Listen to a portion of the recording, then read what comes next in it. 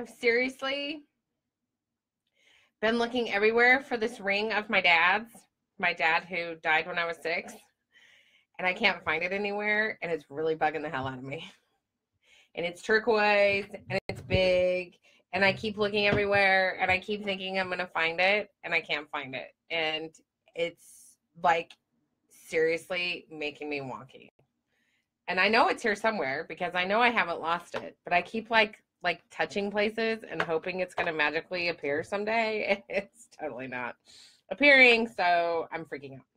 Anyway, it's this ring that I remember him always wearing as a kid, and I thought it was buried with him in his casket, and then my mom gave it to me a couple years ago, and I can't find it anywhere, so I'm totally losing my mind. It's awesome. Good times. I'm terrified I gave it away like in a purse or something and didn't mean to, so anyway, that's what's going on with me today. Oh, hey, how's it going, Facebook? It's nice to see you. For today's Monday Mayhem. So I really struggled. Hey, Patricia, how are you? I really struggled today with figuring out what to talk about because there's always just so much shit to talk about. And I hardly ever know where to start because sometimes I'm just like, oh my God, I can't believe that just happened.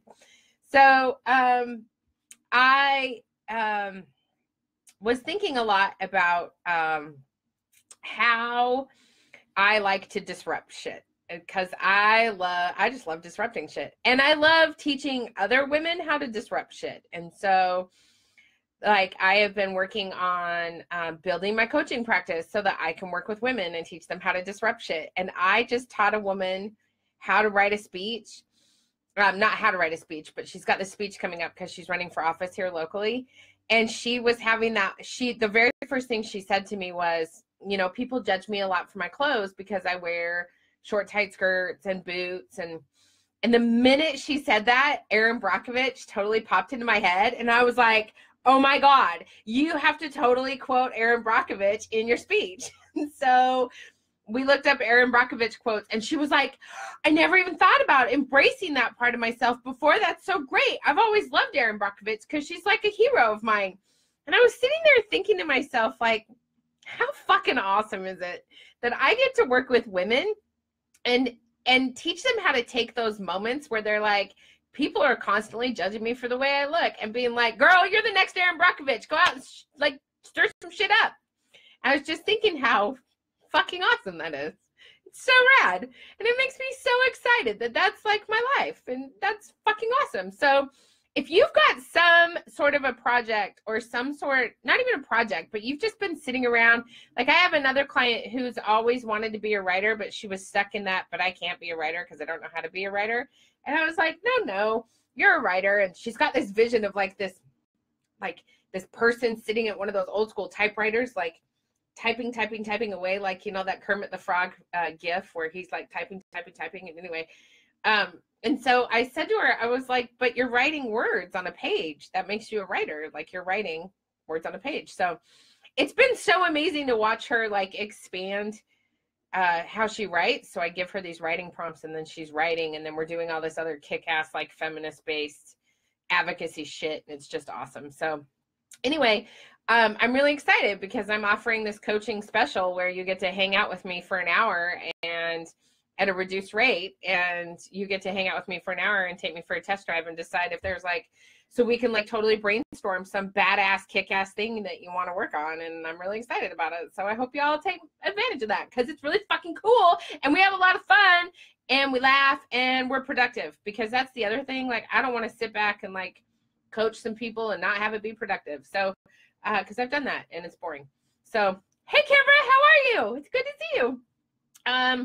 So anyway, if you want to work with me, I have a kick-ass, you know, coaching, take me for a test drive, vroom, vroom, because I drive a Camaro. And I used to drive a Harley, and I miss my Harley a lot of times. So anyway, I was just thinking how awesome it is. How awesome it is that I get to work with kick-ass women, and I've got space to work for more. So if you know anyone who, like, is sitting there trying to figure out how she wants to, like, get out and just say some shit, like, send her my way, because I'm having a really good time doing it. You used to have a Harley too, Kimbra? Of course you did. This is why we are soul sisters, because we had Harleys. I loved my Harley. I want one again, but not now. I can't have one now because I got the Camaro. So, oh my God, it's so amazing. I'm so excited that we found that connection, Kevin, because that's just badass. So, I've been thinking a lot. Okay, so about how I disrupt shit. And one of the ways I disrupt shit is I help women figure out how to disrupt shit. And the other way I disrupt shit is I'm always trying to figure out sort of what is worthwhile to give my passion to. So I'm always, you know, I'm highly distractible too. And so I see a shiny thing and I'm like, oh, maybe I should do that. And I'm really starting to learn how to like tap into what really, really, really, truly is driving me and making me excited.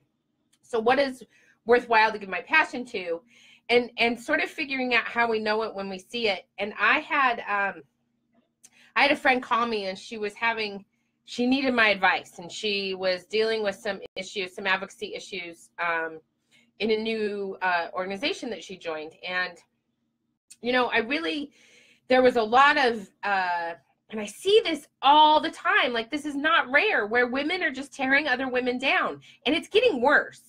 And I think it's getting worse because we're all freaking out about what's happening from the administration level and about what's happening in the country and in the world. And we're just kind of losing our minds, and we're doing it in the safe space, which means we're doing it to other women.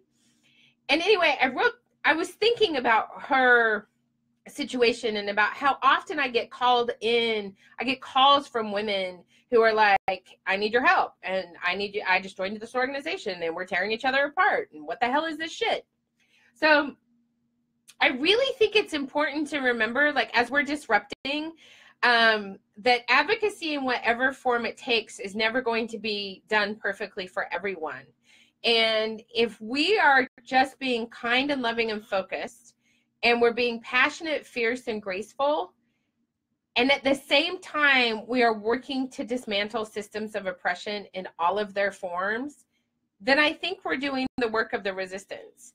And I think we're doing the work that we're supposed to be doing. And so even though it's really easy for us to fall into this trap of telling somebody that they're wrong, or they're doing something wrong, or they're not good enough at engaging in activism, or they're not saying the right thing when it comes to talking about systems of oppression like racism and classism and homophobia and transphobia and all the shit we have to talk about, and ableism and all these things, that we're not going to do it right all the time. I had a student totally call me on the fact that I used the word crazy and insane to describe legislation and to describe political work, and that using the term insane is derogatory to people who have developmental disabilities or have mental illness. And I was like, okay, like I have to figure out how that works. And of course, for like a week straight in class, I said it all the time because I was thinking about not saying it. So I said it constantly, and I was like, I'm really sorry. I just want you to know that I'm trying and I'm making my best effort. But, you know, I posted a Facebook Live on here a couple of weeks ago, and I actually have been obsessing about it because I said some shit like I'm not overly proud of in hindsight. But I'm like, I looked at the post, and it has had like 336 views, and it's been shared a couple times. So I was like, fuck it, I'm going to leave that shit up. Like, I'm not going to silence myself for saying something impulsively and stupid, even though I didn't mean to. Like, I was just riffing off the cuff, like, you know, I do. So I'm sitting here thinking, okay, how am I going to disrupt some shit in my community? And I just started going to church, and I am like Mormon light, right? Like, I grew up Mormon-ish in Utah. And so I have been like, fuck religion, fuck Christianity, fuck it all. Like, people are mean, religion is bad. You know, I'm a queer woman and who like was doing work in Utah, and I was like, religion bad, bad, bad. And then all of a sudden we come here, and one of the things that the kids kept saying was, we want to go to church. And I was like, So I needed a church that was feminist enough for me, because I cannot go to a queer-hating church, and Bible enough for Jim, because Jim is like he's Baptist and Catholic, so, and a little bit Presbyterian. So I was like, oh shit, like, we're going to have to find a really fascinating church. Hey Heidi, how are you? So we had to find like a queer-loving feminist church that engaged in social justice and still had like really core beliefs about the Bible. And so that was a challenge. So I called upon my friend Mark, and I was like, help me.